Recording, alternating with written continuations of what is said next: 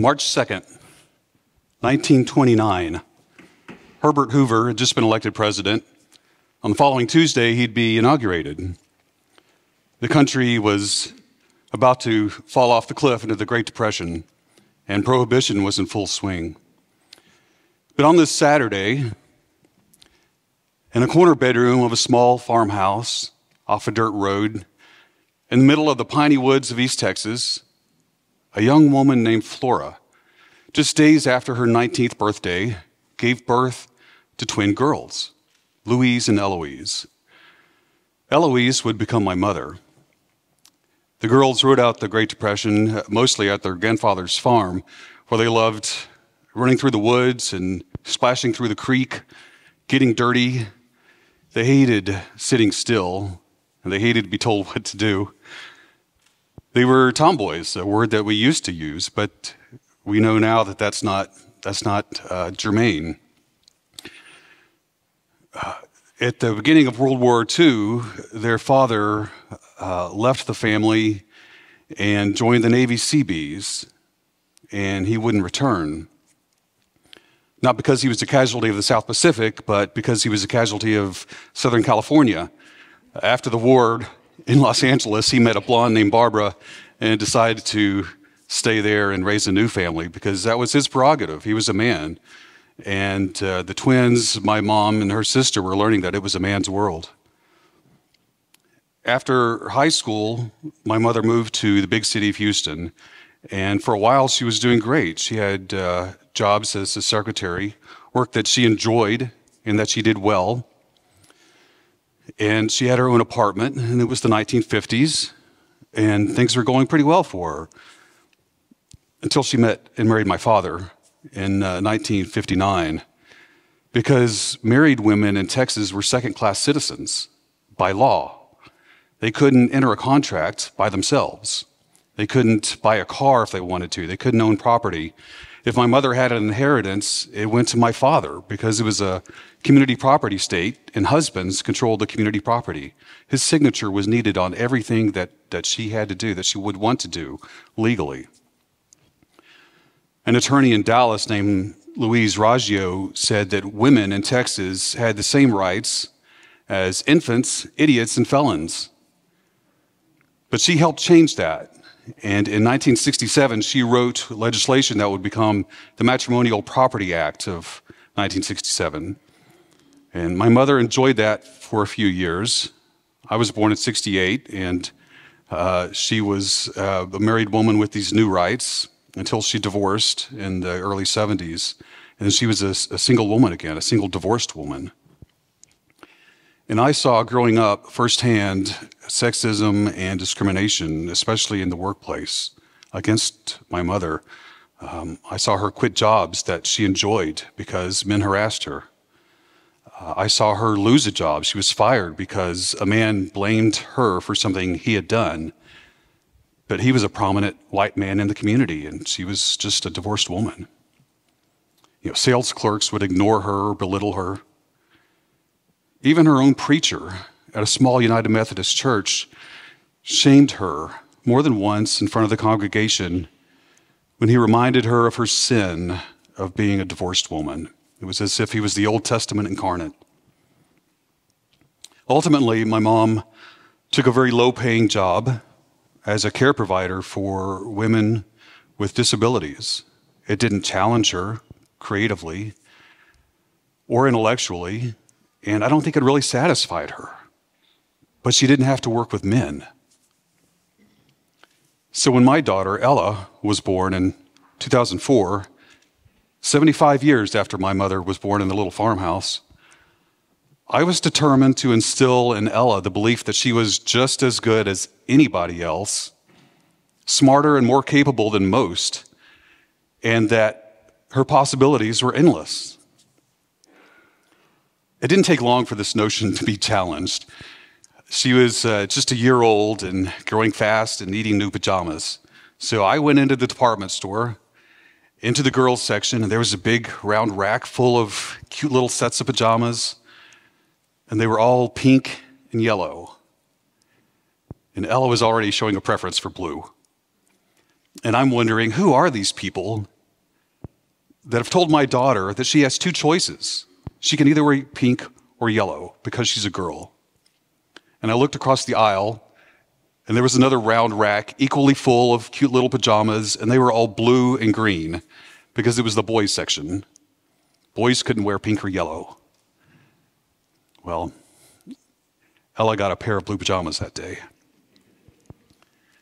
Growing up, she showed equal interest in playing outside and high fashion. She loved sitting in the grass, catching frogs, finding insects, splashing in mud puddles. Sometimes we made those mud puddles for her. Her mom did, especially, because she loved it. But she also loved dressing up and playing with her dolls. When she was 8 years old, I taught her to mow the yard. I guarantee you, we lived in Birmingham, Alabama at the time. I guarantee you she was the only little girl in Birmingham, Alabama pushing a lawnmower. And she did so in her purple snow boots because they were fashionable and functional. One of my favorite stories Ella told me when I picked her up from middle school one day. Her English teacher had a contest between the boys and the girls in the class, and Ella helped carry the girls to victory. And she was really proud of the win. She loved winning. This kid was incredibly competitive. But after that class, she had to pass by one of the boys she had beaten.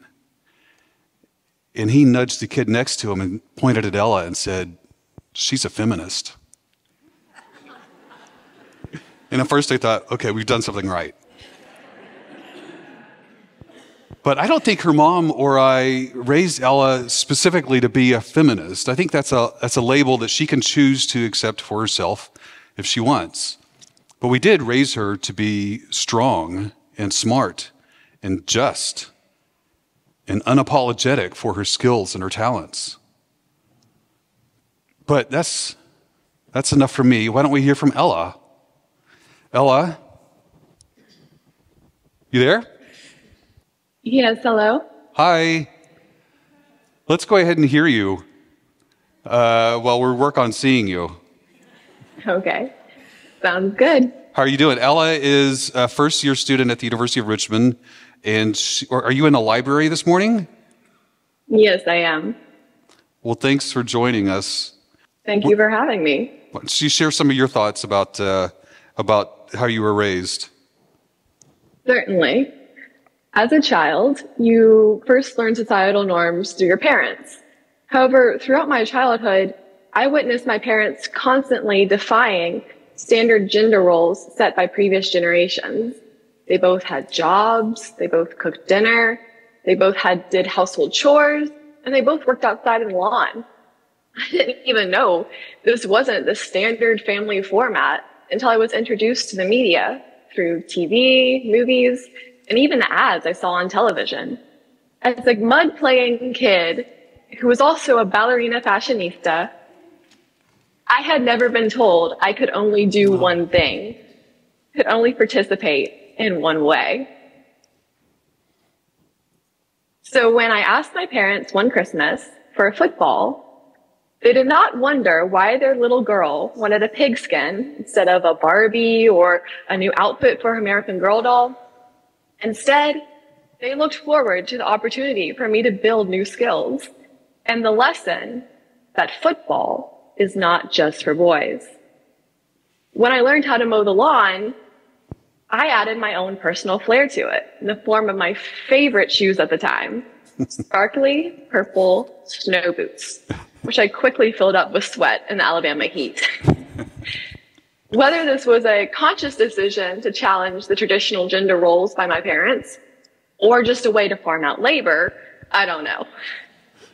Probably both. Perhaps it is because of this dichotomy of my activities and toys that when I was introduced to 60s sitcoms, I connected with both the female and male characters.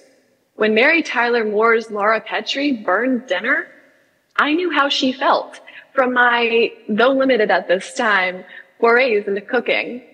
When John Wayne's characters had to bite the bullet and get through a rough time, I recognized that same stubborn grit as the determination that I had to draw upon at the end of my gymnastics classes to get through the time when it would be so easy to just drop on the floor, that I had to get my kip up on the bar.